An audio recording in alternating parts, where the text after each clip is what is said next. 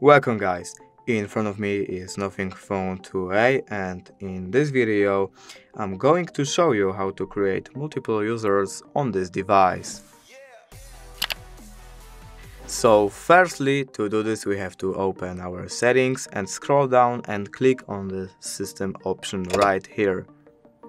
Now we have to click on the multiple users, and here we have to allow multiple users. And now we can add a user. To do this we have to choose the name of the user. I don't know, for example user 44. You can add a photo and it's done, as you can see.